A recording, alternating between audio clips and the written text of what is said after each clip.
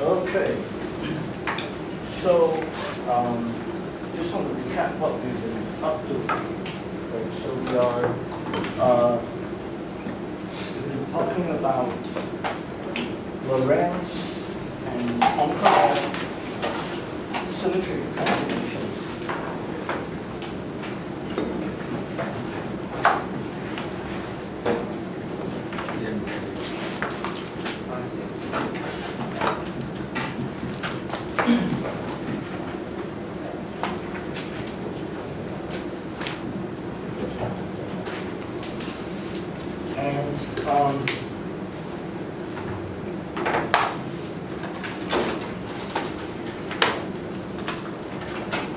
The reason is because the kind of quantum field theories that we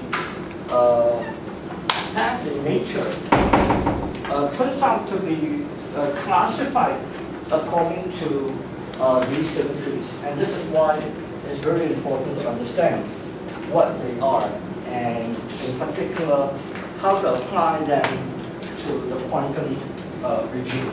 Right? So there is the geometric part, which is the defining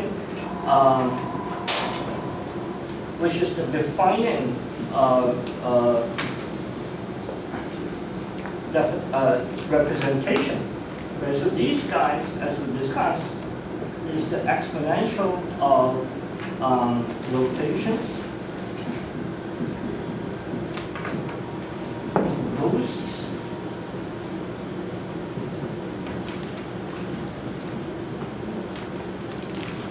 and you also have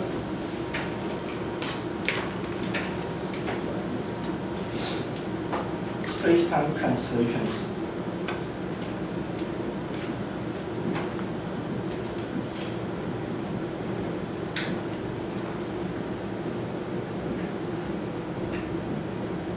So if you're acting these guys on space-time coordinates or space-time vectors, these are, like I mentioned before, 5 by 5 matrices.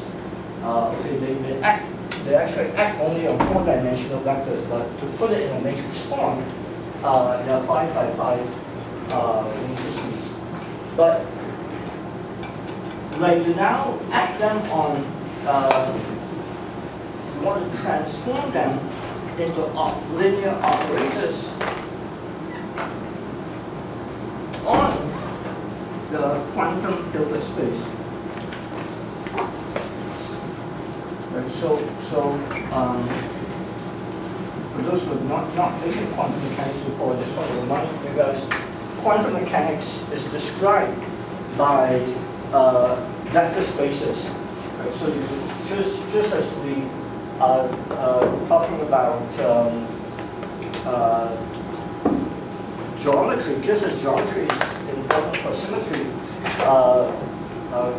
linear algebra is very important for understanding quantum mechanics. So any physical system is described by vectors in a vector space. And so in our context, what we've discovered, and we're in the middle of it, is that our particles, our one particle states,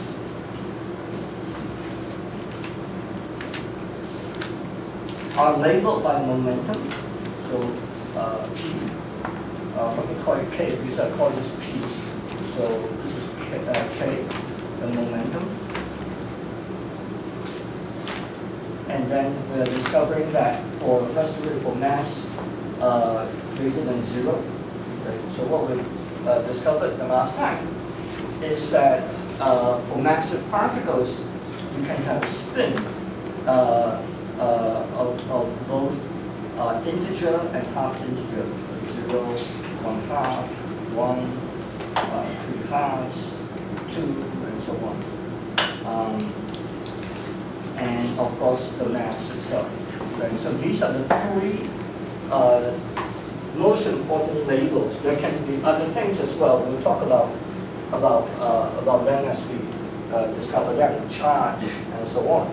But as far as the symmetry is concerned, as far as space-time symmetry is concerned, we have discovered just through the analysis of the representation of this Poincare group that for massive particles, the quantum Hilbert space must describe, if it is covariant under Lorentz and space-time translations, it must be labeled by momentum, mass, and spin. Okay. So how we got that, just very roughly as a brief recap, is that we have to choose a reference with momentum. And what Wigner told us is that you can analyze the, so Wigner's analysis, I think it's called the induced representation. Induced representation. And what he tells us is that you have to, he was able to show that by choosing a reference momentum, the appropriate reference momentum, the representations of the whole group can be reduced to analyzing what's called the little group. Right? So let me just summarize it. Choose reference momentum.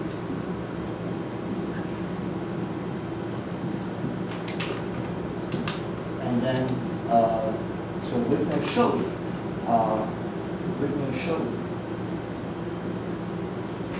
depending, as you say, this depending on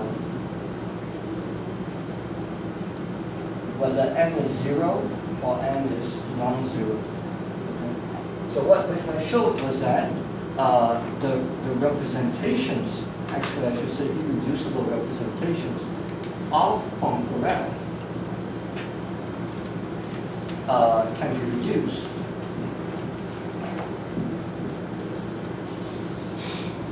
to finding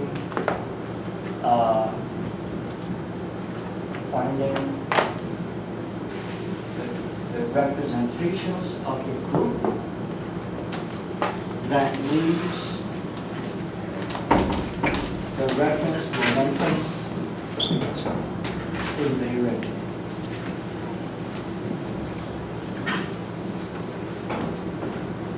Okay, so I won't show that, but I just want to give you at least a flavor of it. So in particular, for the mass greater than 0 case, the reference momentum was the momentum that you take a general momentum and boost it to its rest frame. And so then it will just be m and 0, 0, 0. Okay. And in this frame, the little group, so this group is called the little group.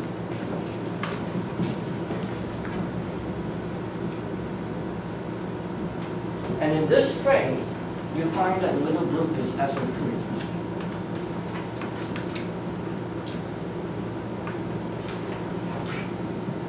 Because it is the group that leaves 0 invariant, but it doesn't mix the it doesn't mix anything. So it leaves that reference momentum fixed.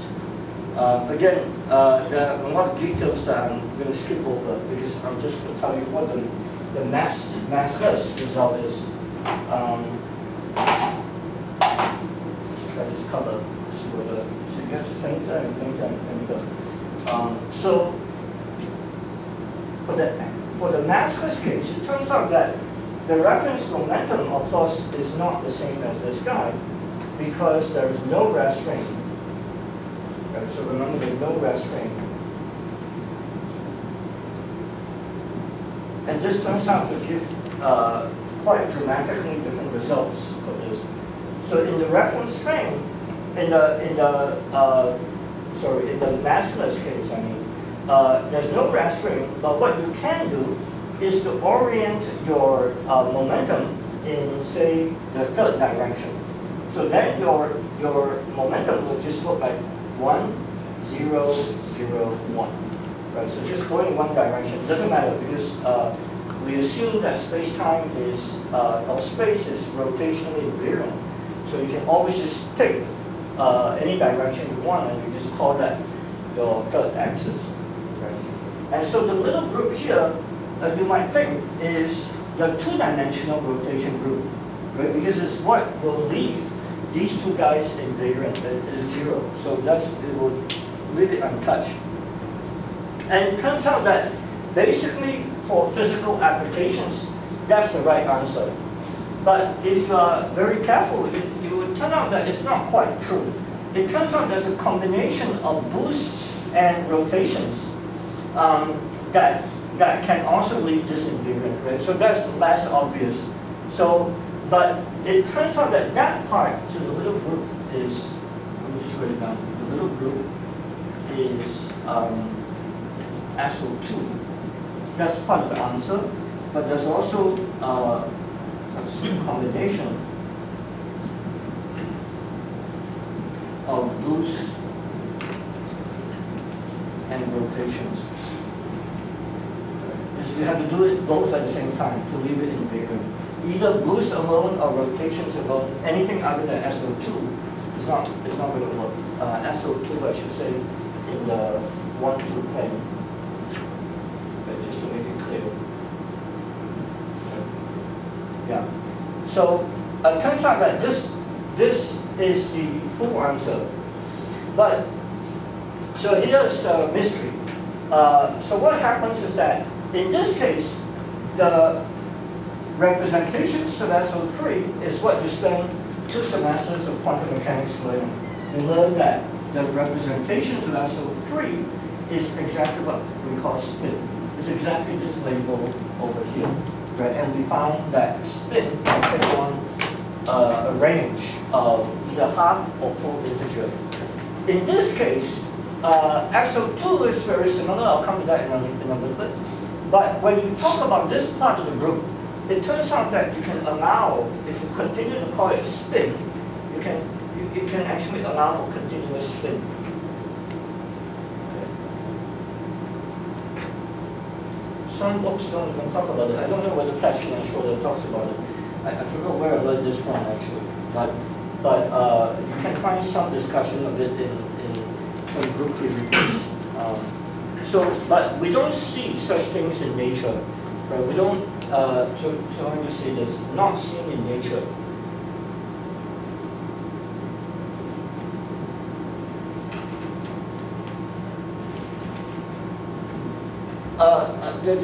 Sometimes I hear people say that it's not physical. I'm not an expert on this. But I know a few years ago, there was a group of physicists from the Perimeter Institute who constructed theories that basically gave you continuous spin. So it seems to me like, again, I'm not an expert, but it seems, at least on the surface, that you can construct theories that give you continuous spin. It's just that, as of right now, it's not realized in nature. Right? So maybe some of you guys who are in particle experiments can start looking for such particles. Right? What would the signatures look like? You know, if you have continuous spin particles. That would be very interesting, I think. So I'm going to ignore it because we don't see it. So most of the discussion you'll find will just ignore it right away, and you'll just focus on this part, the SO2 part of the representation. And what this gives you is that it basically gives you spin, but only along the z direction, right? Because rotation in the 1-2 plane is basically saying remember that's the same as saying I'm rotating about the third axis. Right? So this is rotation around the third axis, which in fact means you're taking the spin and then you're dotting it in the direction of the momentum, because the momentum we're assuming in the third direction. And this, in fact, has a particular name. This is called helicity. Helicity specifically means the spin in the direction of motion. Okay. Let me write it down. So this is spin in the direction of motion, of momentum.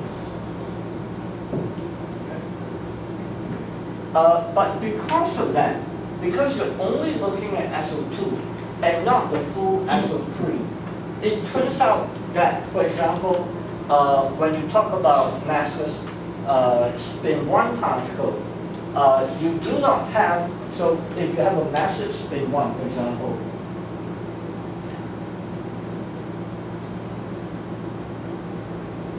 well, you know that spin 1, S equals to 1, means that you can have different M sub S projections. So this is another quantum mechanics. It can be 1, 0, or minus 1, which is just a way of counting. Even if I tell you that spin 1, how many degrees of freedom does spin 1 have? And the answer is 3. But it turns out for massless spin 1, spin 0 always has only just 0. Spin half is just, and S is just, of course, just plus or minus 1/2. There's no choice. But when it has, and it's the same here, so it's massive spin half. The projection is just plus or minus 1/2. Spin 2, for example, we can have 2, 1, 0, minus 1, minus 2. Right? So again, this classification is something that you can get out of, once you have learned your quantum mechanics, you learn that this is the eigenvalue of J3. Right? But in this case, you only care about the J3 direction. So you can only, it turns out that SO2 only gives you, for massless spin 1, you only have class helicity. I should really call it lambda. I think that's what people call it. But this corresponds to this guy here. So lambda is only plus or minus 1. And for massless spin 2, you can only have plus or minus 2.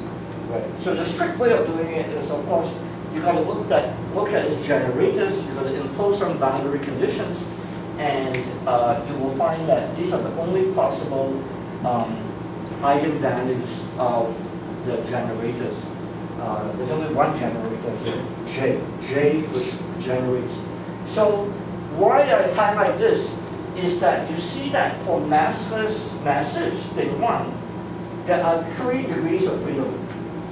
Okay, so this is something that you hear very often in field theory literature. There are 5 degrees of freedom for massive spin 2. But when you come to massless case, the spin half is the same. You either have plus or minus possibilities, and then also same thing for the massive spin half. But once you go to the massless case, you see that there are only 2 degrees of freedom for the massless case. And there are also only 2 degrees of freedom for the spin 2. So there is a jump going from the photon to its massive counterpart. There's a jump from 2 to 3.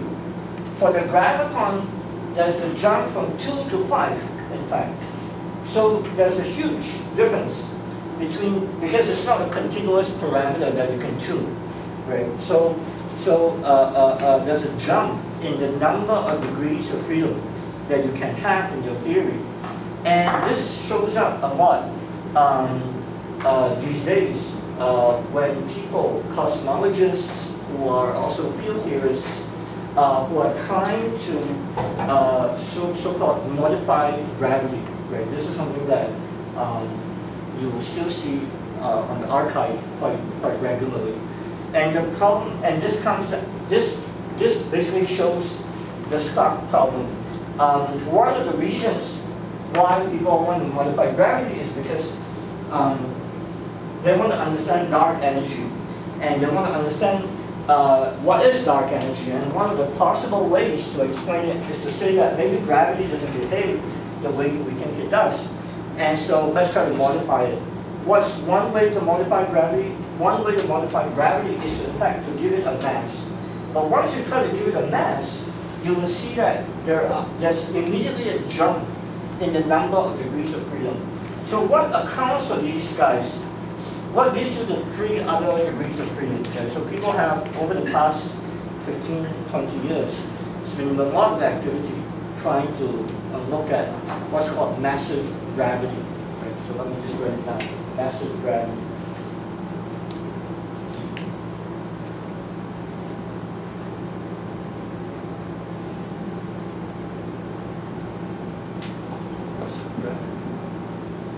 This is just GR. This is just general relativity.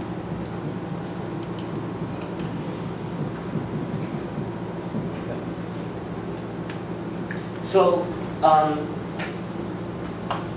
that's the summary. So if you have massless particles, your one particle states, massive particles, you will have integer, half-integer spins, and these are the number of degrees of freedom.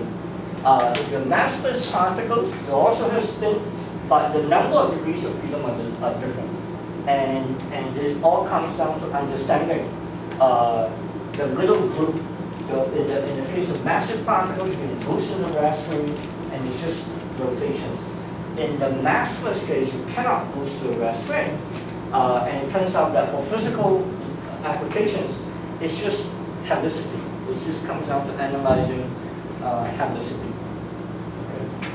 So what I'm going to do for probably the next 2 hours, maybe 3 hours, is I'm going to, 2 hours maybe, hopefully not too long, is I'm going to try to tell you guys a little bit more about the spin half case, because I'm assuming that that's the least familiar. And there is a bit of technology and math that is a little bit unusual that I want to talk a little bit about.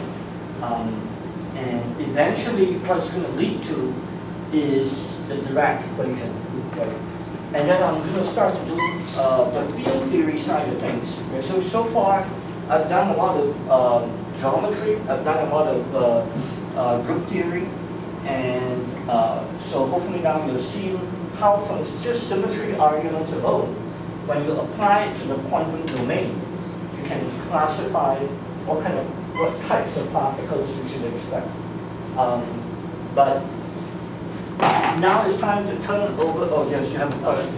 So we are now familiar with the massless case. And yeah. Why massless case only have 2 degrees of freedom? Yeah. So I'm skipping over the details here. But SO2 is basically your operator looks like this. There's a theta times j, okay? And it will turn out that you want to label what are the eigenvalues of j, okay? Because this is permission, so there's an integer here, right? So this is your quantum Hilbert space. And what it turns out is that let me just tell you. So let's say you calculate this matrix element here.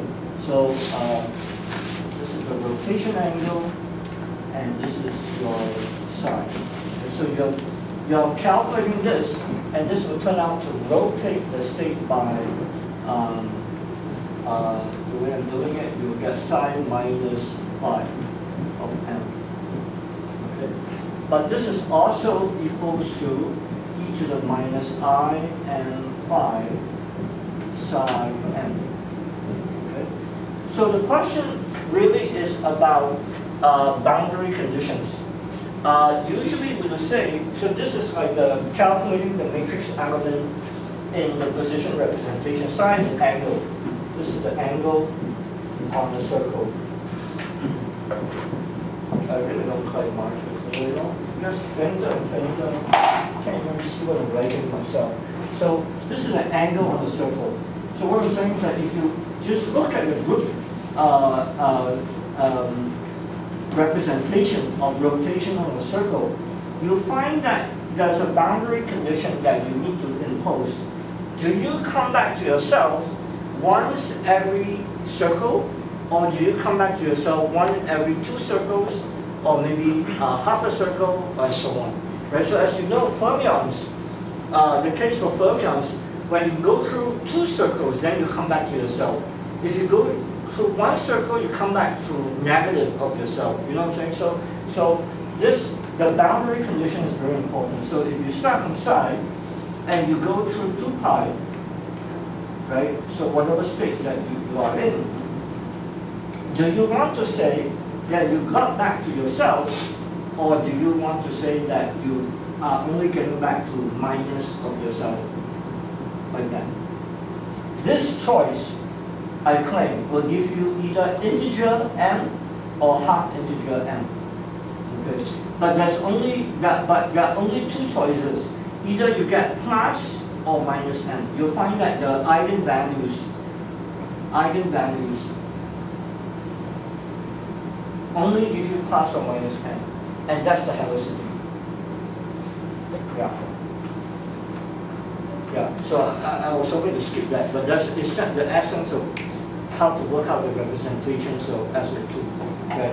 Yeah, so the existence of these half integer modes is because of topology, essentially. And the fact that there are only 2 values is because this number can either be plus or minus, cannot be anything else. Cannot be anything else for a given spin. Yeah. Any other questions? Why Messner's case allows the existence of continuous spin? Yeah, so that part so I should say that that group that I was describing is like a fictitious Euclidean, I want to get it right, I think it's like a fictitious Euclidean group in 2 dimensions. And so the continuous part is more like, I think, is more like momentum than real spin. So it's like that, right? So if you just talk about, forget relativity for the moment, right? So if you just do quantum mechanics, right? B dot P, right? Just quantum mechanics, right? So momentum is a generator of translations, and that itself is more like, I think this is more like that than actual spin. I think it's just a name. So that's probably not a very good explanation. It's the combination of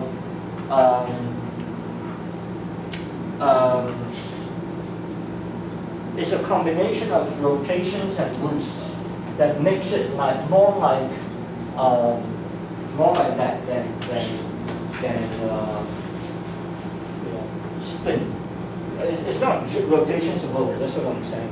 Right? Rotations alone is to spin. But yeah, it's not easy to have a good intuitive understanding of what's going on there. Yeah, I've also not thought about it very deeply myself. Yeah, I don't think Peskin and Schroeder talks about it even. If you want, I recommend looking at Weinberg's book. Right? So if you're interested in this kind of questions, Weinberg goes into a lot more detail than I have done so far. So if you look at Weinberg's QFT Volume 1, okay, so this is the place to look at. But it's a bit tough. Weinberg is very difficult to understand. So, but if you want, try this. Okay. So is that for example, L will involve in the spherical harmonics, and spherical harmonics itself obey the boundary condition that rotate. It's a double cover because after going through one revolution in SO2, you have gone back, you have actually rotated your system twice. You see, this is one, this is twice, right? ordinary rotations we have gone through twice already. But SU2, you need to go through twice before you get back the identity. But this is how fermions behave. Okay, let me just say this. So this is how fermions, this is how fermions rotate.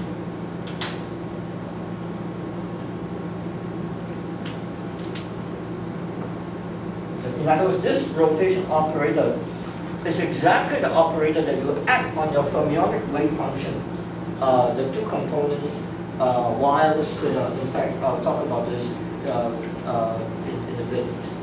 Is exactly how you would act on your spinners to rotate the wave function.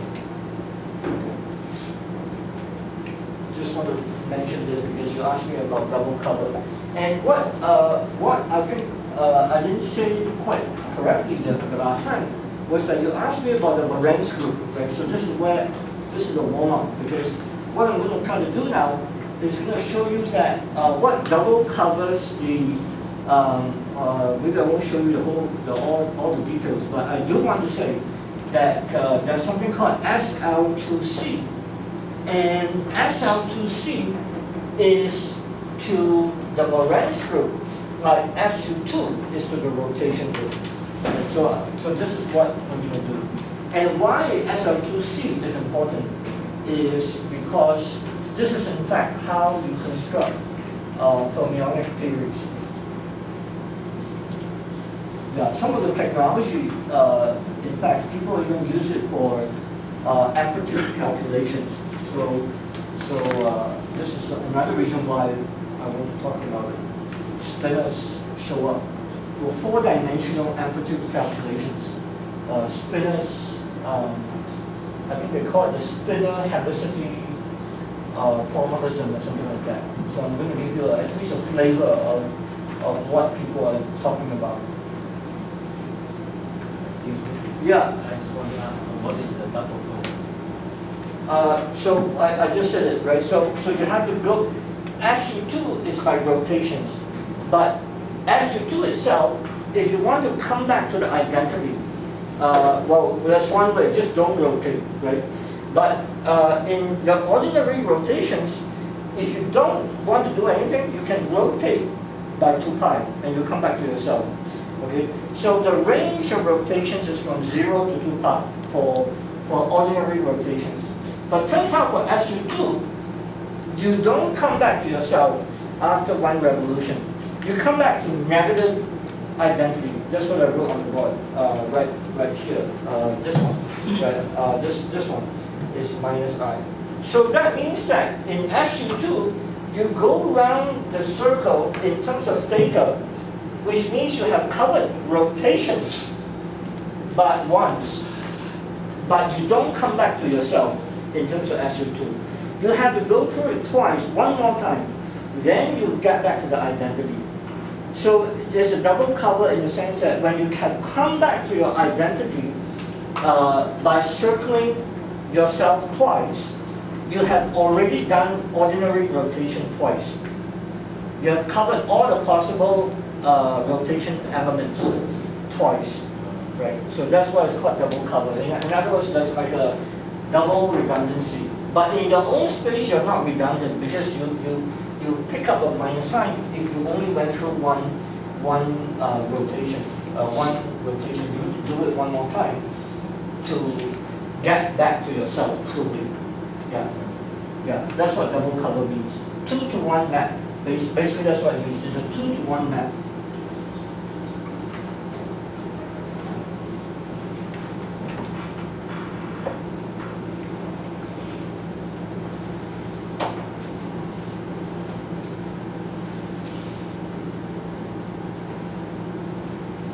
Okay. Let's see. What time is it now? Maybe we should take a break first. How about that? Let's take a 10-minute break, and then after the break, I'll talk about SL2C. One circle, I come back to myself. That's right. Circle harmonic. That's like that. Yeah. That's introduced spin. make the L discrete. That's right. That's actually M. So, Yes. so yeah, YLM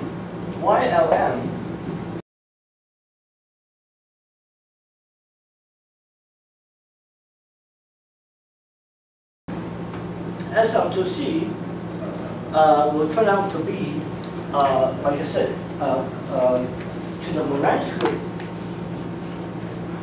like SU2 is to SO3.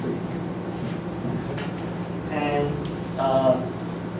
physically, the physical importance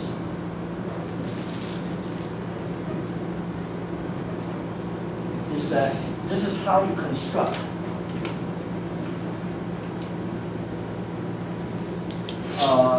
fermionic field theories.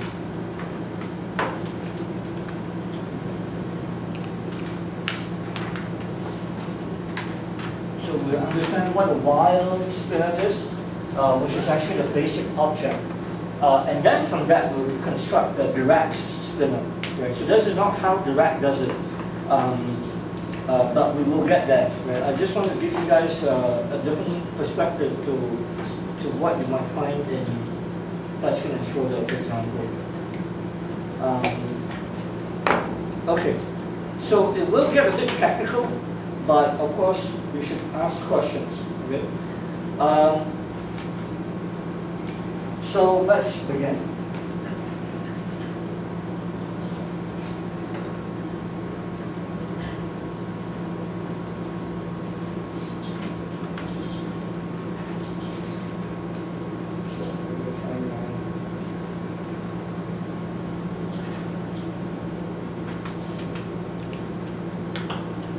Okay, good. So first we begin with some basic properties of the Pauli matrices. Right, so you've already seen SU2, and what you find that SL2C looks very much like SU2, except for the boost part. So we should first review some properties of the Pauli matrices, and you'll find that a lot of what we do comes down to exploiting its properties. So it turns out that when we multiply these guys, it will turn out to be Kronecker delta times, remember these are 2 by 2 matrices. When you multiply them together, you get the 2 by 2 identity, but only when I and j are the same. If they are not the same, if the I and j are not the same, then instead we'll get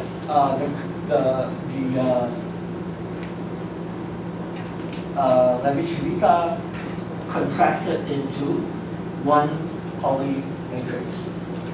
And this is, I should emphasize, this is representation independent, right? So meaning, if you rotate this guy, if you sandwich sigma I between change of basis, if you change the basis for sigma I, sigma j, this will continue to hold. Right? So this is a basis independent statement. But what you've seen already is from this relation alone, you can discover the SO3 Lie algebra, which I've written already multiple times. But right now, I also want to show you that from here, you can take the complex conjugate and find that you get minus I star, sigma I star. I put a minus sign for a particular reason. Let me write it down and then I'll explain it to you. So when I take the complex conjugate on the right hand side, I will become minus I, but the minus I will now associate it with this sigma. Okay? And so that's why I put a minus sign, because I want to show you that just as sigma over 2 obeys the Lie algebra, I can create another Lie algebra, the equivalent. I can create another set of generators that obey the same Lie algebra by just taking the complex conjugate. Right? So in other words, both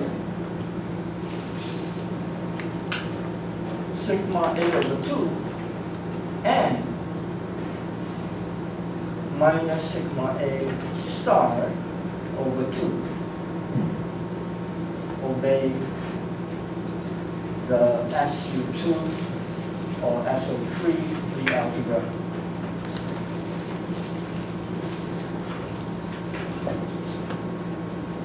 Okay. And this will show up in a bit. In particular, what we'll discover is that this is why SU2 is related to SO3. And for that situation, you find that actually both representations are equivalent in the sense that you can find a change of basis that will bring you from here to here and vice versa because the angles are real. But once you do boost, the Lorentz group has boost. Once you do boost, the analogous rotation angles is not rotation angles anymore. The boost parameters are no longer, that part is no longer permission. And therefore, when you do boost, it's no longer equivalent. These two actually give you inequivalent representations of the Lorentz group. Okay. So the other important thing to know is that there's a two-dimensional Navier-Civita symbol.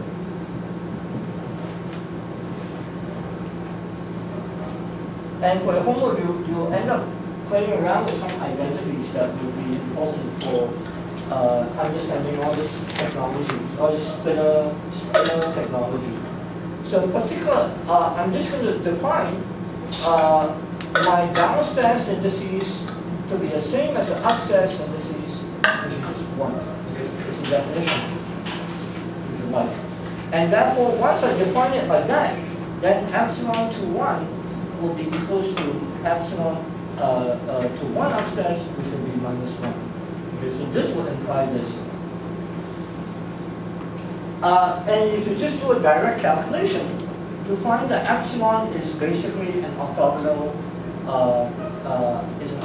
matrix in the sense that when you multiply itself by the transpose, you get the identity. Or sometimes I like to write it as dagger. Right? But it's the same because it's real anyway. So dagger is transpose. And what you find is that, for example, I want to introduce one more thing. So these are the spatial, so to speak, Pauli matrices. I is 1, 2, 3. Oops. Okay. So I need to introduce a different notation. If I write sigma mu, then I mean sigma 0 and then sigma I. So 0, 1, 2, 3. And why I say this is because sigma 0 is actually the identity. And it turns out that if I include the identity together with sigma I, these actually are complete. These span the space of 2 by 2 matrices. Okay, which means that they are complete. And what that means is, for those who are not familiar with linear algebra, this span just means that any 2 by 2 matrix can be gotten by superposing this guy. So maybe I'll write it down because I'm going to use it in a little bit. So if I use P mu, sigma mu, this means I'm summing over all the mu's. P0, let me write it down once just to make sure that you guys understand what I mean. So P0 sigma 0 is just P0 times the 2 by 2 identity plus P1 sigma 1 plus P2 sigma 2 plus P3 sigma 3. And the claim is that this object over here is a superposition of these matrices, and this can be any 2 by 2 matrix. What I mean by that is that if you give me any 2 by 2 matrix, I can adjust my P0, P1, P2, P3 in a way that I can give you whatever matrix you gave me. I can give you back that matrix you just gave me. Okay, that's what it means by complete. You can construct, I can reconstruct anything you gave me. Why this is important is because this will relate, this will turn out to often relate sigma mu to something else that I'm going to call sigma bar mu, not to be confused with complex conjugation. This is not complex conjugation.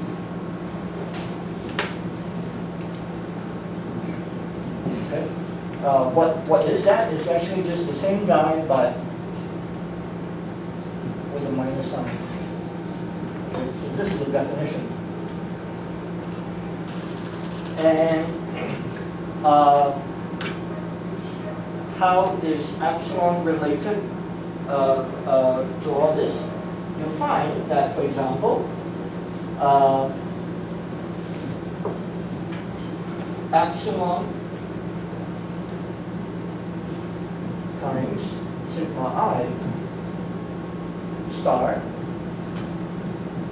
times epsilon will in fact give you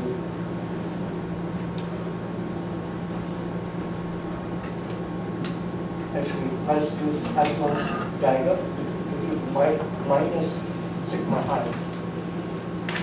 Okay.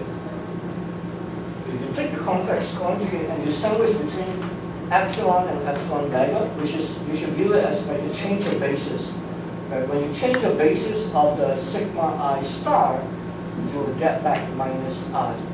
And what that means is that if you do not sigma I, but sigma mu star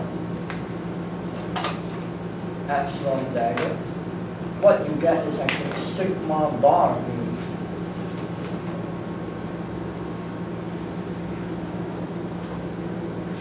Okay? I did half your homework again. But anyway, so I wanted to give you an example why this is the case. Well, why this is important. I think since I did your homework, I'm going to let you guys read it, read some of these details, because I don't want to make it a habit of doing your homework. What is also important, which we will use repeatedly, is the other important fact about Power matrices, which is that it turns out you can compute the exponential explicitly because of this algebra. It turns out that you can, by brute force essentially, take, for example, let me write it down, I over 2 psi j sigma j, and you will find that this is equals to cosine of square root psi j sine j, which is a sum over the components, over 2 minus I sine j sigma j over, again, square root of sine j sine j times sine of the same thing, square root sine j sine j. Let me make the notation a bit cleaner. Let me just call it the length of sine. The length of sine over 2. This is the length of sine. But what is the length of sine? The length of sine is just square root of sine j sine j. And I believe I did this calculation a while ago and found that psi can be even complex. Okay, so this can hold even if psi is complex. Psi j can be complex. And this would turn out to be useful because now you have an explicit expression for the exponential. Right? Many books, when you talk about Lie groups, they will try to just look at the generators, they will expand it to first order, maybe second order, and so on. But for SU2 and for SL2C, you can actually work it out in full, exactly, using this property. Okay? And I think one of your homeworks, in fact, is to do this, to use this to do some calculations. I'll tell you a bit more about that once we do Lorentz transformations.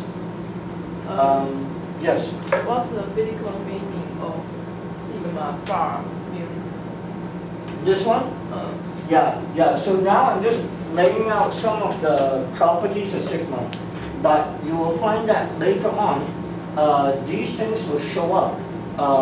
All these objects will show up in the Dirac equation, in the wild equation, and also the Dirac equation. Yeah. So since you asked, so the wild equation. There are two equations. One is I sigma mu, partial mu. I like to call it L. Maybe I'll call it psi lambda. Yeah, lambda equals to 0. And then the other equation is I sigma mu, partial mu, and then rho. So these are the wild equations. And they're not the same. This is not the same as this equation. Even though it looks like only a minor sign difference, right? It's actually not the same equation. This is what's called the left-handed spinner. That's the right-handed spinner. And then you notice there's no mass. There's no scale in this problem at all. Right? So this is actually the massless Dirac equation. Okay. It's not how you were taught. That's not how Pascal and Schroeder will teach you. But essentially it's the same thing. But when you combine them into one, so the Dirac spinner will be, in fact, the combination of lambda and rho. And once you do that, you are then able to introduce a mass to your spinner. And then your equation will look like the following. You will now, we'll get that, right? But there will be a 4x4 matrix minus m, all acting on psi, and this is the Dirac equation. So this is where we're going.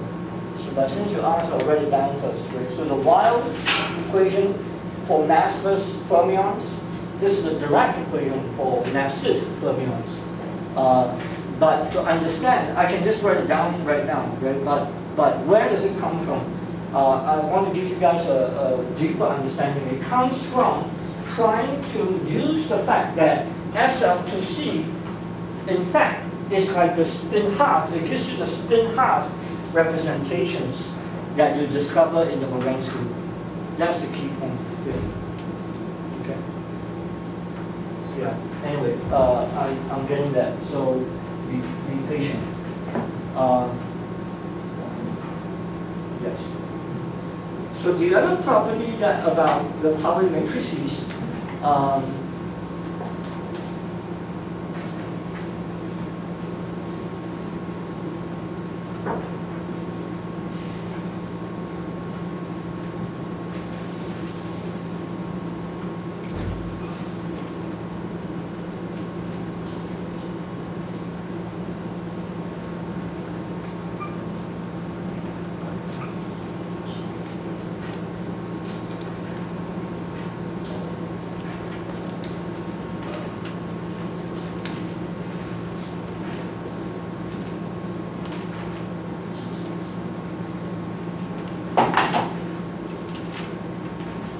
Is in fact related to the concept of helicity. So I just told you guys that helicity is the projection of momentum along spin. And if you're taking quantum mechanics, you know that in fact spin half is represented exactly by these Pauli matrices, right? Because the eigenvalues of sigma is plus minus 1. And so spin, so if you remember, when you learn non-relativistic quantum mechanics, spin is in fact given by sigma over 2. Okay, so for example, there's a spin dot magnetic field interaction. The spin, this is in fact how we understood spin. Right? It wasn't through relativity first. It was through lab experiments where people look at the shift in the atomic energy levels coming from turning on magnetic fields or electric fields and watching how it interacts with the spin of the electron orbiting the nucleus. But once we understood it now, we see that it really is more fundamental. Where these polymatrices, as you will see, shows up in these representations of the Lorentz group. So helicity is, remember, is spin along momentum. And so what we can do is we can define a unit momentum vector, and we can ask what happens when I plot it into these polymatrices. And if you use if this is real momentum, okay, then you'll find that this whole thing is Hermitian. Okay, and so this will be Hermitian. And again, if you remember your linear algebra, because it's Hermitian, you expect to be able to diagonalize it for a given momentum. And these are, in fact, what's called the helicity eigenstates.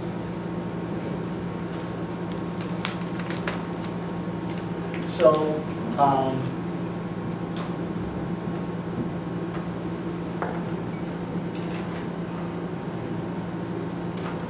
so if you take this operator, and you find that after diagonalization,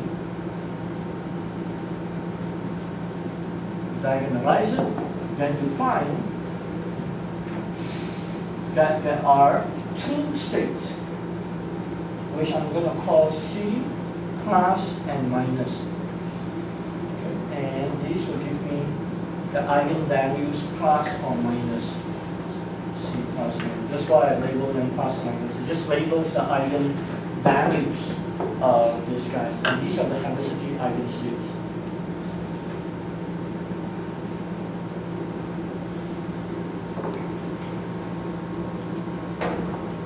And in terms of these operators, now I'm going to start introducing some notation. So this is a 2 by 2. This is a 2 by 2 matrix. Right? So these are real numbers contracted into the polymatrices, but it's a sum over 2 by 2 matrices. So therefore, I can write this as the following. I can write this P hat I, sigma I, as the AB component. If I look at this guy as a matrix, I can ask what is the AB component. I'm going to put a dot on the B of this object, which is just P hat. Okay, because I know what these guys are. These are my bases. But what is given? What is a function of what I give you? Is P, right? So P can vary, but the sigmas are what it is. These are the basis, operators. So I can view this as kind of like a change of basis. And in fact, I can also do it for the form momentum. Later on, we'll do it for the form momentum as well. And so this guy can also write it as P A B dot. In fact, this one, we'll see later on, is like a change of basis. It looks a little bit funny.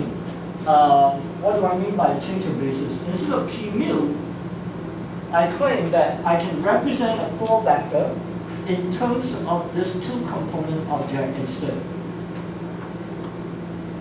There is a direct correspondence. If I give you this, I can give you this. If I give you this, I can give you that. Right? And it looks a bit funny. This is a 4 vector. This is a 2 by 2 matrix. Right? So what's going on there? But at least the number of components match up, right? Because a 4 vector has 4 components. A 2 by 2 matrix has also 4 components. So at least the number of components match up with each other. So how do you convert between each other? It turns out that exactly because the, let me complete this thing first actually. So it turns out that this helicity eigenstate, as you know, so if you remember your linear algebra, if you have a permission operator, you can always expand it in terms of this eigenstate, where this is the diagonal form of it.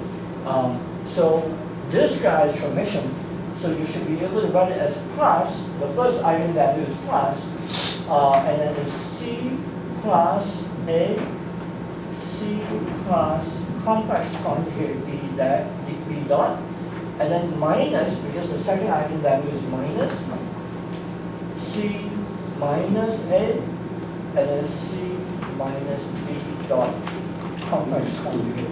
It's complex conjugate because this is a graph. Okay? So when you calculate it in a position basis, or in some basis, it will give you this complex conjugate. This will show up in the Dirac equation as well. But so how do you change your basis? You change your basis based on the completeness of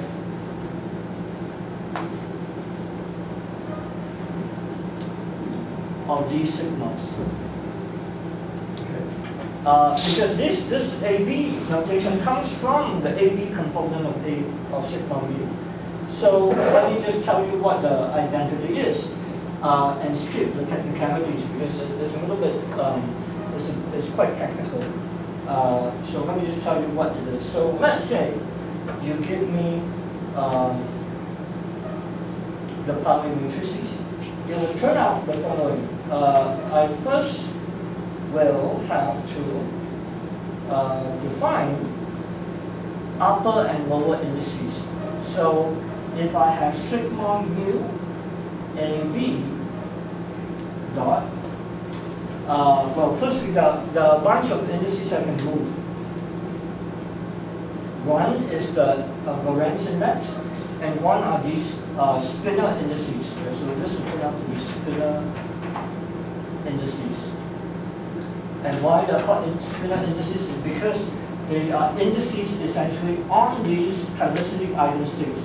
And these helicity eigenstates will turn out to be intimately related to the Weil and Dirac equations that I wrote down earlier. Okay. So, but let me just do it sequentially. Okay. So, if I have something like sigma mu bar mu and dot, I will use the Lagrange beta to now move my indices. So I need to be careful which index I contract with, but because I'm going to move two of them, it doesn't matter for now. So let me just do it. Cm epsilon and d. So as long as you do it consistently, if I do it with the right guy, then this guy needs to do it with the right guy as well. If I have two of them, then it doesn't matter. You can do it with left or right, but make sure you do it with the same. If you do it with the right guy, you must do it with the right guy here. This, in fact, is sigma mu bar C D dot. Okay, it's a definition. And likewise with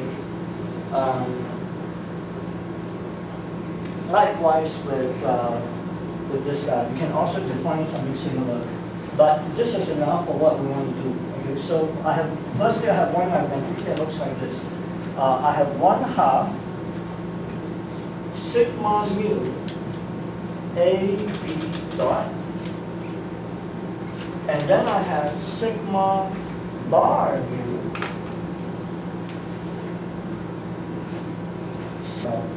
But if you have a more specific question, I can try to answer it. Yeah. Let me move on for now. Right? But if you have a more specific question, just stop me and I can talk more about it. I just want to at least introduce to you guys what the heck SL2C is.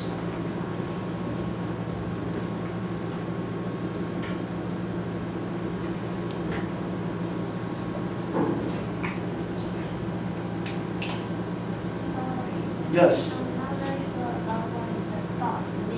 Yeah, I had to explain that part. Yeah, I had to explain that part. It's just briefly, it's related to this complex conjugation. So you see that every time the dot shows up, is because of this complex conjugation. But why is special? I have to first tell you something about SL2C first. Then I will explain. Yeah, but so if I ever forget, please remind me. I will. It's a dot. Come again? The AB. AB?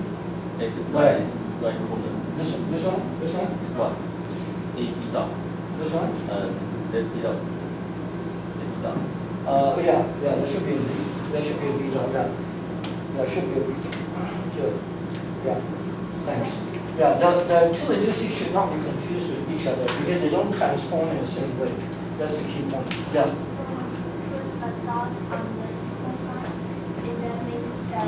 Yeah, this dot is not this dot is not to be confused with this dot. This is a matrix, right? But then I put indices here. So in some sense I'm doing something that is a little bit illegal, right? What do I mean when I say A equals to Aij? Doesn't match up, right? So what I mean is that it's represented by this matrix. That's what I mean. Dot equals means represented by. That's what it means. Represented. In other words, it's the AB component of this guy without indices. That's what I mean. Yeah.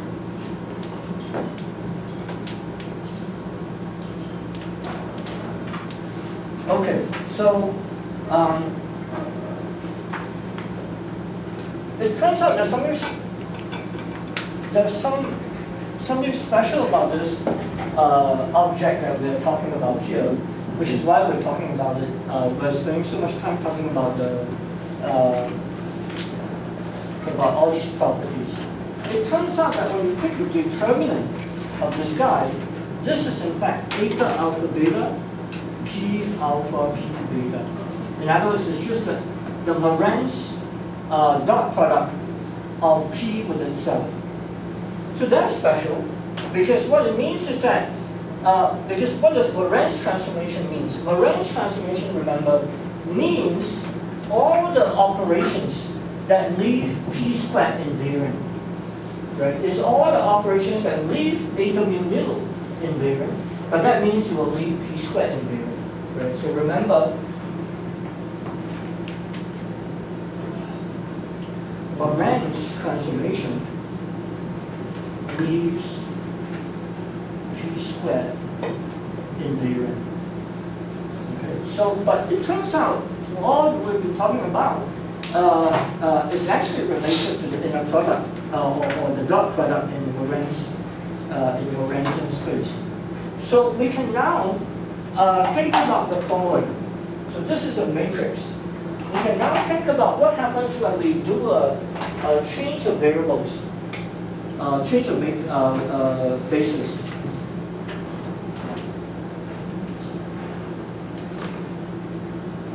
If we change basis. What do I mean by that? So we think about this as a matrix. Okay. And what I'm going to do is that I'm going to sandwich it between L and L dagger. So L is a 2x2 matrix. And so this is just an adjoint. And what now, I'm going to think about what happens, how does the determinant change? So I have determinant of P mu sigma mu, which I told you already is P squared. Okay, you have to do a calculation to believe it, but you can do it quite quickly. But then, when I change this to L P mu sigma mu, L dagger what happens is that I get, remember, determinant of A times B is a determinant of A times the determinant of B.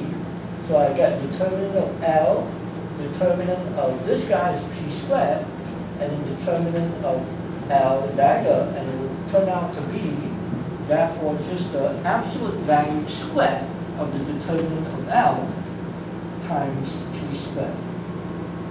Okay. So now, let me tell you what is the meaning of SL2C, and then I'll tell you how it's connected with this. SL2C, as you may remember, S is special, which again means the determinant of all the matrices in the group is 1. Oops. Right, so I put a curly bracket just to mean all the matrices that obey this condition. This is what special means. L just means it's a linear transformation. 2C just means it's a 2 by 2 complex matrix.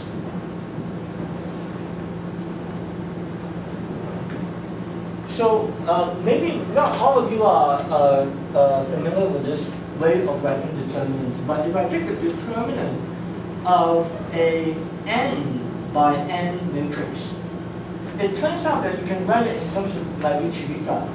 So in n by n will mean the following: I get I1 all the way to In, and I'll contract it with either the row or the column number of the matrix. This will be 1, AI2, 2, all the way to AIN, n. Okay. Have you guys seen this before for the determinant of the matrix? So for example, if you have a 2 by 2 matrix, what do? So the determinant of the 2 by 2 matrix will be therefore epsilon ij. There are only 2 components. It will be Li1, Lj2. Okay. But then this is antisymmetric. So if I swap 1 and 2, I can also swap I and j, but that will cost me a minus sign. So I can actually write it in a slightly more general sense. Epsilon ij, Lia, Ljb. So that now I can allow AB to be arbitrary. If AB are the same, because this is antisymmetric, I get 0. If AB is 1, 2, 1, 2, like that, I get determinant of L times 1. If I put 2, 1, then like I said, you can swap them around, but it will cost you a minus sign. So therefore, this must be just proportional to epsilon AB. So what does SL2 mean? I can therefore basically define it using just one equation. Just like you remember the Lorentz group can be summed up. The Lorentz group, remember, can be summed up into this formula.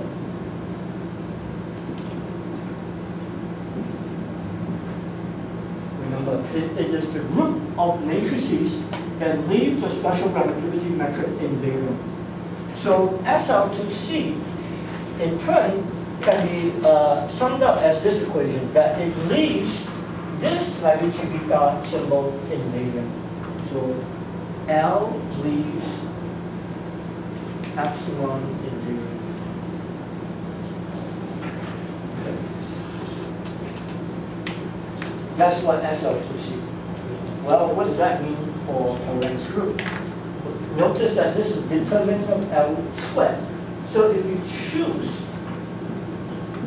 determinant of L equals to 1, so strictly speaking, you just need the absolute value to be 1. But because of this nice property that it obeys this involving Levi-Civita, we're going to exploit it.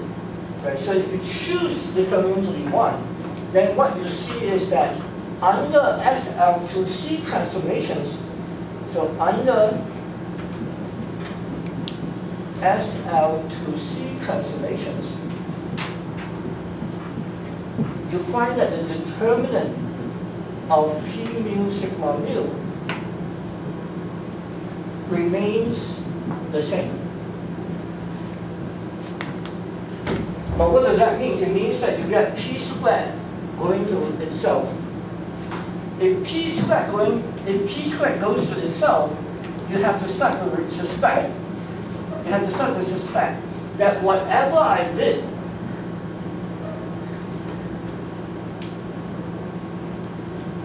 remember this is a matrix. So whatever L and L dagger does, this is a matrix, right? It doesn't give you P mu sigma mu back. This is not P mu sigma mu anymore. Remember, I did something to it. The determinant is P squared. But whatever this turns out to be, remember sigma mu is complete, right? Sigma mu is a complete set of bases. So it has to give me some mu P prime mu sigma mu. Okay? And whatever mu sigma P prime mu, right? Remember, I know that it has to give me a superposition of sigma mu back because this is a set of complete matrices. So whatever the mu P prime is, must be a Lorentz transform P. Okay? This is the important point here. P prime must be some Lorentz transform version of the OP. Because how else can I possibly get the inner product, the dot product to be preserved? Right? Because I know the determinant is preserved. Therefore, it has to be that P prime is just nothing but a Lorentz transform version of P. And that's why when you take the determinant, you get back P squared. Okay? And so next time, I think I'm out of time. Yeah. So next time, we'll in fact discuss more. Maybe I'll write it down for now. What we'll find is that L will in fact take, so next time, when we write it down, will explicitly construct what L takes, what form L takes. And we'll see that there are two types. One is that it's an exponential of sigma. Remember, all the generators are sigma over 2. But now you'll find that there's a C which indicates boost, and then there is a rotation. Right? So there's a boost and rotation. And then there's an L star. There's a complex conjugate, which you can work out is just C plus I theta, all dotted into C sigma star over 2. Okay, and I claim that these two are not equivalent. You cannot find a change of basis that breaks you from here to here. It's not possible. And so we'll discover why this is the most general form, and then remind ourselves that how these guys are actually related to Lorentz transformations. Any questions for me? So SL 2C also and double cover on Lorentz group. Yeah, that's right. Yeah, that's right. I think the easy way, at least the rotation part, is easy to see, right? You just turn off the boost part. It's exactly SU2, and that is the double cover of the rotation part. Yeah. But again, it comes down to this factor of 2 here. Good. See you guys on Friday.